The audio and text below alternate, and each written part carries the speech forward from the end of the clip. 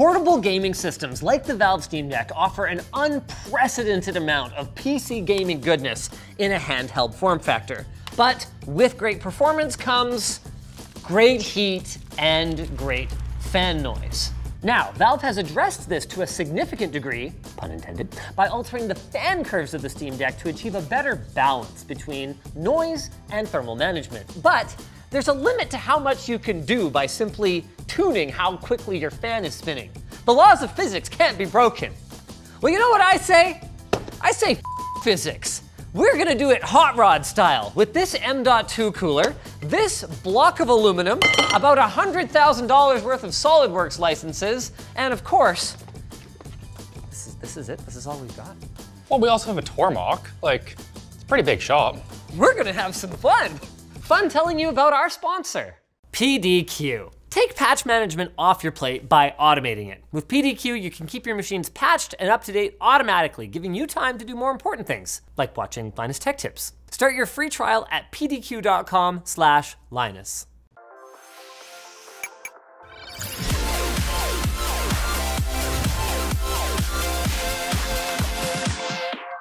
The genesis of this video was actually a conversation with Aya about the upcoming Neo 2. Because it's much smaller, more compact than the Steam Deck, but it actually has a similar thermal envelope for the SoC. And I expressed concern knowing what I knew about the, okay, better managed, but certainly audible fan on the Steam Deck, that if you gotta remove that heat, you gotta do it somehow. And I was like, dude, you know what would be super cool? If you just had like a strap-on cooler. Remember those, you know those little water coolers that you can just dunk ice into a reservoir and then loop onto the back of your phone? Oh yeah. Well, apparently enough people are buying those that it's an entire freaking product category, so it really doesn't seem that far-fetched to have a strap-on extra cooling module for your handheld gaming PC. Ah. And I think that with Alex's skills, we could actually do it in a way that is pretty darn user-friendly. So today I'm making your strap-on?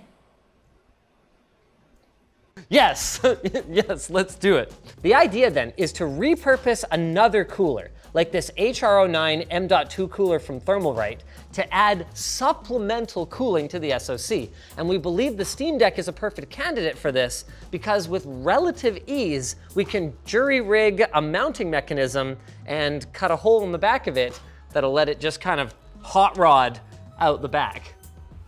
Should be easy. Of course, to determine whether our modification achieves the desired results, we're gonna need to take some baseline readings. Now, we can't rely on performance for this because I think Alex and I are in agreement that it will probably be identical after the fact. Yeah. These systems are generally power limited, more so than they are thermally limited. But what we can see is in a demanding game like Horizon Zero Dawn, our CPU and GPU are sitting in the 82 to 84 degree range, and our system fan is noticeably audible. Those are two things we'd like to address. Also, Alex, our fan RPM is around 5,700. Oh, that's pretty high. Yeah, I'll be really interested to see if we can lower that. That's a way that we can empirically measure how much quieter we've made it, even though we don't have an acoustic chamber yet. Yeah, the Tormach being on's louder than this, but like, it's a CNC mill. If I was sitting gaming, I would definitely notice this. Yeah. Step one then, shut down the Steam Deck. Yep, take it apart. Perhaps for the last time. Well, it's gonna survive this. It's gonna be fine. You know how mad people are gonna be if we ruin a Steam Deck? These things are rarer than hen's teeth. It'll be fine. This explicitly says no thermal testing. That's only because we've disassembled it before. It's fine to thermally test this against itself with a different cooler on it. Just wanna point that out. What a nerd. Dan signed the inside of this one from when he opened it up to fix it. Also, really, Dan? Or is this from you? Well, that's from me, but it came with not all the screws in it from Dan. What's next then? This is about the shape that I'm thinking our thing will be. It kind of interferes with our Wi-Fi card. That might be a problem. Which thing? Oh, you're gonna do a big heat spreader. Well, we need this to attach to something that can attach to the mounting holes. Got it. So we need like a mid plate. Yeah. Understood. Hey, I couldn't help noticing this EMI shield also seems to be acting as a heat spreader of some sort for the VRMs. Have we accounted for that? Oh yeah, we're just gonna cover this thing in thermal pads. Instead of those thermal pads, you know what we could use? Don't even say it. I don't want, no. We could just coat this entire thing in K5 Pro. Ugh. We are not doing that. Do you know how long it took me to clean that graphics card? But think about how great, for one, our thermals would be. And two, it would be so easy to put on, and also... so easy to put on. Okay, yeah. Enough. Oh, I learned this really cool tip recently. If you want the center to center distance between two holes that are the same size, you come in, measure the one hole, 0 it, and then you can measure to the outside of each hole. Oh, that's cool. And then it's subtracted. Yeah. Essentially, it cancels it out. So we have 1.9. Cool. You turned on the fume extractor. Yeah, just for sanity, we're going to laser cut out a little thing here, make sure everything lines up, doesn't interfere, and then we can chuck her on the mill if it looks good. Nice. Oh, Brandon, be fast. You'll miss it. What? He's firing my laser. Good job, Alex. Yay! Woo! A lot of people might have used scissors to cut paper. If you use scissors to cut paper, like, what are you even doing? Some kind of caveman. What? Yeah. What's the repeatability of your scissor cutting? My laser's under 1,000. So maybe we want to scooch it that way just a tiny bit more, but that seems pretty good. Yeah. That seems freaking awesome. I mean, honestly, I don't even think you need to. We might as well. No, it's just cheap insurance. It's very easy. We're good. We're good to go. We're ready to go. I'm moving We're like ready. 0.03 of an inch. We're ready. Give me the aluminum. I'm cutting it.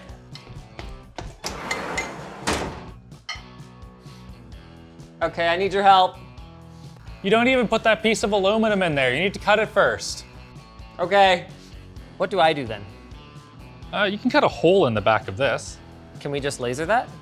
No, this is, I believe, ABS. It's a thermoplastic, so instead of, cutting, it just melts and then catches on fire, and it's a pretty bad time. Routing it? We could, but then I have to program the router, and we have to strap this down. Whereas, like, handing you a Dremel takes very little time. But the results, Alex. Think of the results. Well, we have a template.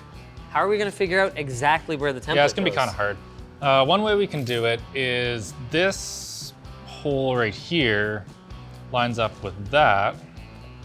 So it does. It'll be close. Yeah. It'll be like pretty close. Yeah. Okay, I can handle that. Oh, and we also have these beautiful new bits. Come over here. Oh, really? We have this Dremel. Screw that thing. Dremels suck. Look. What? Since when do Dremels suck? I thought we loved Dremels. Wait, what are these? Look at oh those. my They're God. carbide How much did I burrs. pay for this? Oh, like 90 bucks. Huh. They're kind of beautiful. I know. Oh. Okay, what do they do? Well, it's like, Woo! That sound! you can use it with the die grinder. It's like a Dremel, but with balls. Huh. Where would I find two skinny sticks or skinny rods? Dowel pin assortment, alloy steel. Yeah, this could work. Yeah, this'll do. Now this is in place-ish. To turn this piece of aluminum into, a functional part, we need to cut it on the Tormach. First thing though, I need to do a bunch of cam. If everything goes well, it should look something like this. That should take us about 11 minutes. Fun thing, while you were figuring out if we can, I actually ran a little experiment to determine if we should. Check this out. Are your earplugs in yet? Nope. Okay, keep them out. Watch this. Okay, see the GPU temps? Yeah, around 80, 70 right now, but yeah. Okay, listen to the fan. Watch this. I'm gonna take this heat pipe and touch it to this thermal pad. Oh, wow.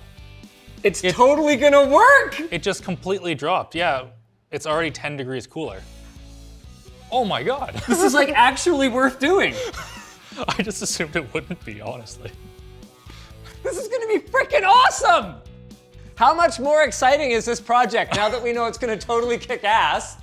It's honestly a lot more exciting. I thought it was gonna be just stupid. This guy always doubts me.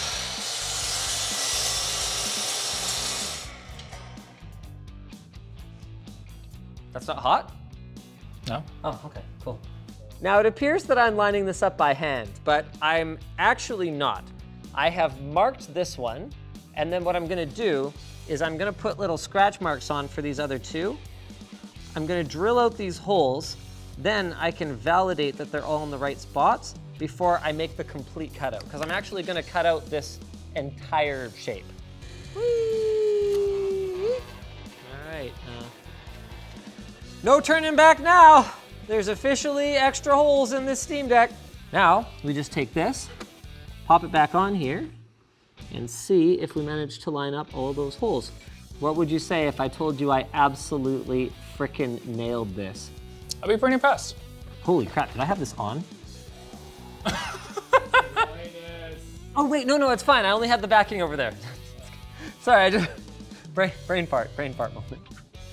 Now that I know where the holes are supposed to be, I can know exactly where my template needs to be, and I can mark it and cut it out. Oh, this thing's such a beautiful machine. Just biggest shout out to Tormach once again.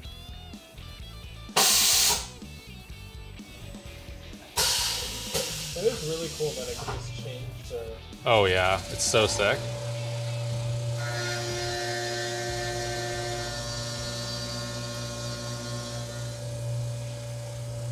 All right. Looks good. Just need to flip her over, chop off the bottom, and ready to test fit. If this works, oh, it works perfectly good, but it just barely hits our Wi-Fi module. It's like 30 seconds on the belt sander to get rid of that. All right. Very easy. The more difficult thing though, you might notice our studs aren't quite long enough. Oh.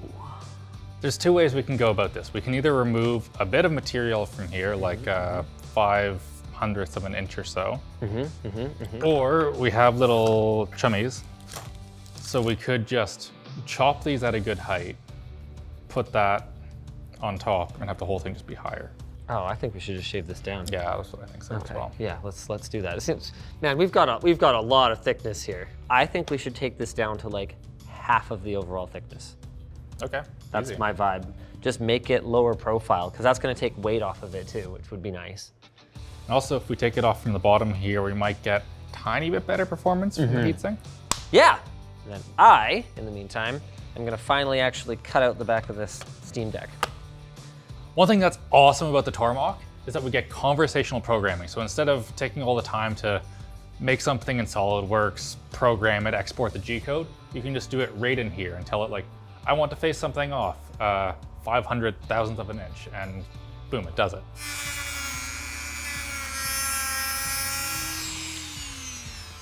I'm sorry, Alex, I don't like the clamp. You only live once.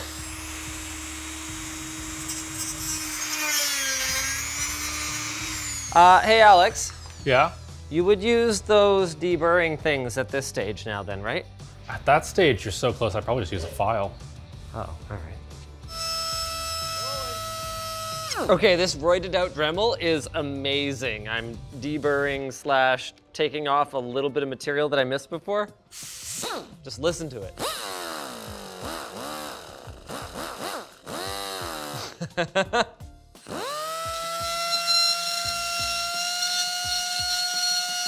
Here it is, my perfect Dremel job. You ready? Well, okay, perfect is a strong word, but here it is. Pretty good, though. Here it is, my not bad Dremel job. Yeah, not bad at all. Hi there.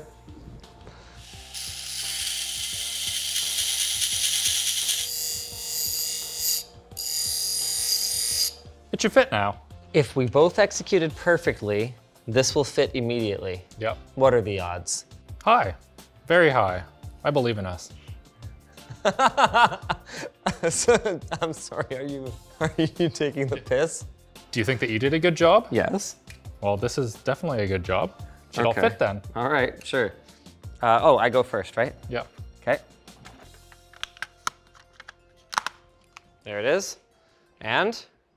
Yeah. Okay, hold on. Very close, very close. Hold on. Maybe it just needs a little massaging. Just a little misogynation. Misogyny. Wait, no, not that. It's very tight. Whoa! Damn. Whoa! Okay, that's actually pretty good. Yeah. This is awesome! Thermal pads and test it? I think so. This is just like a black acrylic cover? Yep. Cool. These rods are still not long enough though, if we want to put our trim piece on. Also— No, but we have to take the heatsink off. Right. Because there's going to be, you know, a tower attached to it. Got it. Okay, here we go. Since we don't know the exact Z heights of anything in here, we're taking a bit of a YOLO approach. We're gonna just err on the side of making our thermal pads a bit taller, and then we're gonna make sure that we mash down the cooler really well. One way we can validate the thickness of our thermal pads is by putting this down with just a trace amount of thermal paste on the top there and seeing if it touches it. It does not. So clearly this is too thick. Let's pull that off. Let's go ahead and try it one more time. Let's see if it's yours that's the problem. Yes, it touched. Barely. To make sure that we have thermal pads everywhere that we need them, we can look at this little shield right here, and we can see this one thermal pad we're not able to hit with our plate here. It's for this little IC, which is probably responsible for charging and potentially gets really hot. I have just the thing. Knew it. A little tiny heatsink. He's so cute. Oh, look at him, he's adorable. Then let's do a quick scan around at our thermal pads. Actually, it looks like everything is making contact. This is not terrible. Yeah. All right, frickin' rock on. Is this the part where we screw it on? Yeah. Well, we need Okay. thermal paste first, but yeah. Get the close up, Alex. Oops. Oh my God, Alex, what the hell is going on, man? Well, I didn't mean to put that much on there. Kind of just happened. We'll need to scrape some off. Oh my goodness. I mean, we do want to go a little bit heavier than we normally would. Any extras just gonna squeeze out anyway, and we're really not sure how great our contact here is gonna be. But that, Yeah, it was a bit much. you know, I didn't even take off that much, actually. Should we fire it up? Well, let's put it back together. Oh wow, we never actually turned it off. The game is still running. Oh, wow. Okay. Well, this is interesting. Oh, it's running at 42 degrees. Holy crap. Yeah, we just put a big cold thermal mass on it. But still. I wonder if just adding this sink and then a vent hole is enough. Maybe. No, it'll heat up, it'll heat up, it'll heat up. But like, if we wanted to do this not dumb, we probably could just add a bunch of little fins here and Yep. it would passively dissipate a bunch of heat. A lot. More than you'd probably think. Might as well just leave it running, I guess. I mean, You want big boy or small boy? I want to go practical, believe it or not. All right. I know, who am I, right? Let's go for the small one. I'm gonna let you finish, but there's a couple things going on here that you should know. One is that this is flippin' hot. Thermal transfer, definitely taking place. Oh my God. Two is we already dropped 10 degrees. It's at 71 on the GPU, 72, and it has settled in. We don't even need the fins on the back. That's all Valve had to do. Stick a burning hot hunk of metal on the back of the Steam Deck. It would make it huge. uncompliant though. Oh, very. It would burn the users. Yeah, yeah. Oh, Alex, Yeah? how's this gonna stay? Well, we're going to use this, test it, and I'll put back on thermal epoxy later, but we need to finish it. this video. Okay, cool. Oh my God, please tell me it fits. Alex, Wait, does this one not fit? please tell me it fits. This one fits. Are you sure? Did you fly too close to the sun? I fit it earlier. Thermal expansion, Alex. Oh, that could be it actually. We have to cool it down. That's cooler. Oh, it's still pretty hot. I don't know, man. Almost. And the more this goes in there, the more it'll cool down faster. Those Okay. tolerances. Whew. While it heats up here, let's just appreciate the finished handiwork. Alex, full credit, man. This looks awesome. That is hot rod PC cooling if I have ever seen it. Can we take a moment to appreciate that Thermalright went and put a flame silhouette on this heatsink? It's beautiful. Match made in absolute heaven right here. Now, do you mind pulling up the numbers from the before numbers? Sure. I believe it was 86 degrees when we were in here. Man, it takes a long time to get up to temps now. Ooh! That's why I use USB-C. We actually made it up to exactly the same temps. 81, well, not quite, 81 degrees Celsius. Yeah, we're about 5 degrees cooler now. But we did manage to drop almost 2,000 RPM off the fan. And it's a 2,000 RPM that counts for a lot. It is way quieter. Where do you see that? Down here, 5,300 RPM. Yeah, it was 57 before. Oh, I thought it was 7,000. No. Wait, it didn't work? You know what I bet it is? This thing is flippin' hot. V2, this with a fan. Yeah. You know what? I bet we could even do that now. Let's mock it up. I'll be back with an Octo 40 mil. In addition to adding a fan, there's probably things we could do to more efficiently pull heat off of the SoC. Like right now, we're just on thermal paste, just like gooped in there and stuff like that. It's not ideal. Wow, this is really in there good though. Ow, man, that's freaking hot. No way. I don't know if it's gonna get higher, like it might, but it turns out that putting a fan on your cooler, it works. People do it for a reason. Yeah, you don't necessarily want, like, you know, all of this to control your fan. No, but I think you could probably wire a fan into the board of the Steam Deck. It's gotta have 5 volts somewhere. Yeah, this is a 5-volt fan. It would be a super easy, put it in, solder it would be fine. What I worry is that it might cost you some of your overall power budget for the device. 0.035 watts. That's a full bore. Okay, it's probably fine. Yeah. This is incredible, and without a doubt, this would be my preferred Steam Deck, if given the choice. Well, and with the fan actually wired up internally. Yeah, of course. In our perfect world, the mounting system for the external cooler would be such that you can unscrew it with thumb screws or something like that, pop it off, and then put your normal plate on and have the whole system operate completely normally. It's just that Alex noticed while we were off camera that there was a bit of a gap between our M.2 cooler and the bottom plate, and he vice gripped them together, and now they do not come apart. Yeah, it's not coming apart ever again. Yeah, no. Oh, that's an interesting idea. Yeah, one of the other side effects of putting the fan on is that this plate is a way more reasonable temperature now. What are we looking at? Looks like 49 degrees. Yeah. Which is right around you get burned, but it takes a real long time. Whereas before it was you get burned, but very fast. Do you know who never burns you though? Our sponsor.